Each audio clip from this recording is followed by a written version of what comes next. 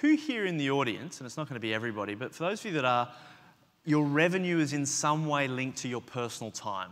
Can I just have a show of hands? Who's that? All right, so it's probably about three quarters of the room. Let me put it to you really bluntly that that's self-sabotage. Let me put it to you even more bluntly that it is the absolute kryptonite for the entrepreneurial spirit if your revenue is in any way linked to your personal time.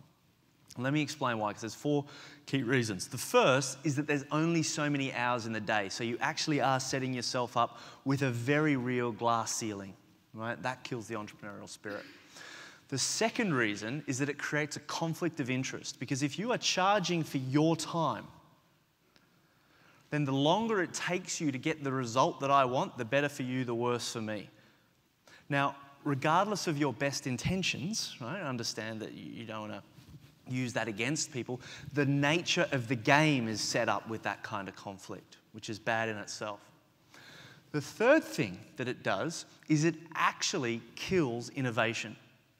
Because why would you want to get faster or better at something if there's absolutely no benefit to you in doing the job faster? In fact, if you can do the job faster and better, it actually costs you money.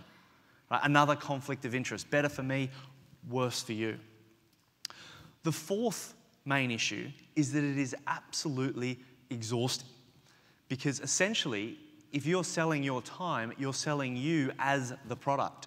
You're the one that has to show up and deliver the task and deliver the actual value. And often in small businesses, service providers, we find ourselves as the human repetition robot. We're saying the same things over and over and over again. We're doing the same things over and over and over again.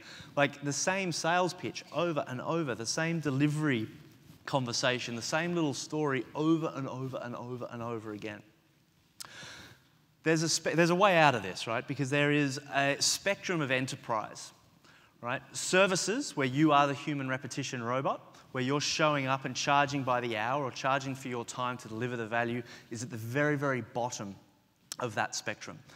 The reason it is in the very bottom is because no one values your time.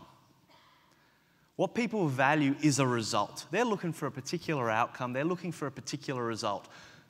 If you're charging for your time, you are completely disconnecting yourself from the value equation, because people don't value your time at all. So ultimately, that fundamentally limits your ability to scale your business, because you are completely disconnected from the value required to grow it.